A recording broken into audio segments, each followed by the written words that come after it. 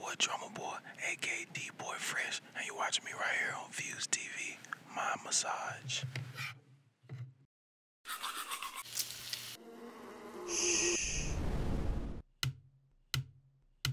Coming from a classical background, I grew up with my father who played clarinet.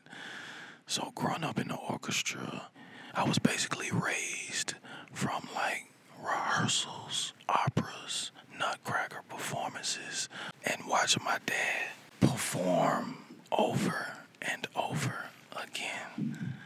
Understanding sound,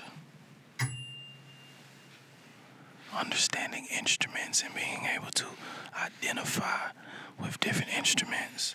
And they gave me all these toys to play with so I wouldn't get in trouble or piss them off.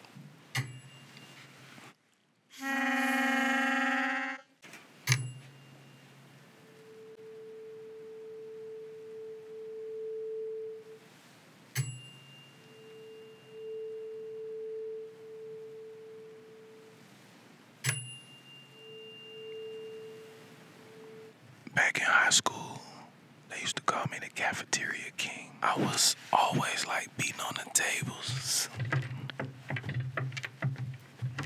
Cats would start freestyling. Everybody was like, man, your beat patterns, man, your patterns. We're gonna call you Drumma Boy.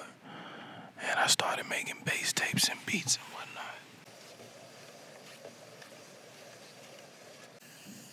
As a producer, as Drumma Boy, I always was interested in different ways to generate a sound. Front drumsticks, back of the drumsticks, anything that generates a sound. Being able to take a sound and turn that into a beat.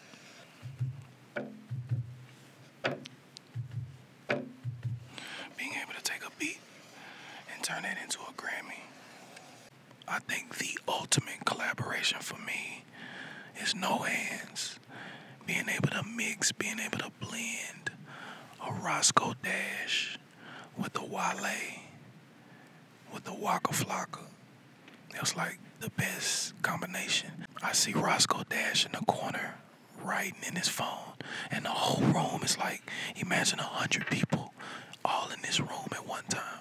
Gucci Mane had just got out of jail, so he booked the whole Patchwork studio. And Gucci's in the A room, Walker, and 100 people in the B room. All my equipment. And I could barely like touch the keyboard and touch my equipment. But it's got that bounce. And Roscoe Dash goes in the booth. And soon as he opens his mouth, the whole studio just starts dancing. Roscoe comes in. Girl, drop it to the floor. Walker comes in the room like, whoa, whoa, whoa, whoa. I knew he had something. I knew he had a special mix. My Brother's Keeper project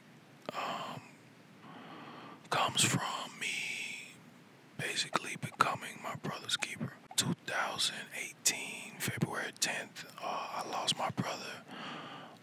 He was shot and killed in Atlanta. Losing anybody, especially your only brother, is difficult, right? Everybody's asking me questions. My phone is ringing. Interviews galore, news. Everybody wants to talk. Sorry for your condolences. Sorry for your condolences. Sorry for your condolences. The first place I wanted to go, the first thing that I wanted to do was get in the studio. Help myself vent at the same time. Deliver a powerful message to the people, his friends, his kids, as well as something that will represent his legacy. So I created a song called Live On. So many people like, man, you should do a project, man. You gotta, the legacy lives on, legends live forever. And I was like, man, I'm gonna do an album. And I wanted to find a way to plant seeds for his legacy.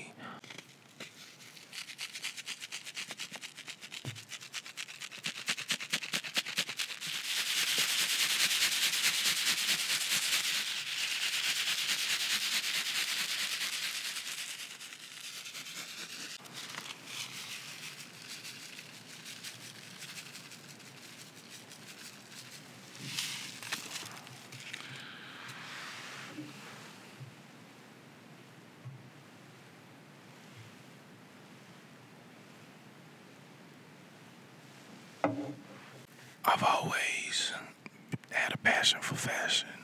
I wanted to start my own clothing store. I'm always getting free clothes, free clothes. People want me to wear this on this red carpet or wear this out to the club or make sure you can take some pictures and post them for me on Instagram. I'm bigger than just a walking clothing rack. I'm bigger than just a billboard. Why don't I sell your clothes? Started the clothing store.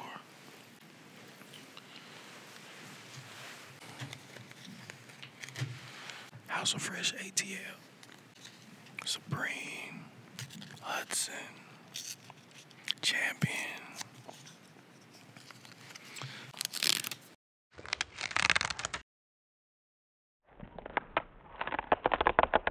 Just hearing the sound of a new sticker coming off clothes.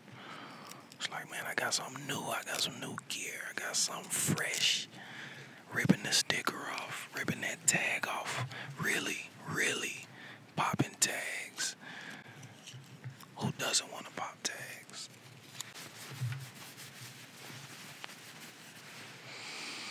Smelling fabric, feeling fabric,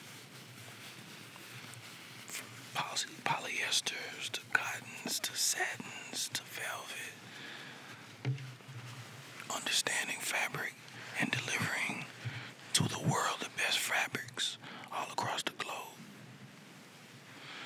This was really cool and kind of weird at the same time, but it's all about trying new things. Never be afraid to try new things because they bring the best out of you. Drumma boy, FuseTV. Hey.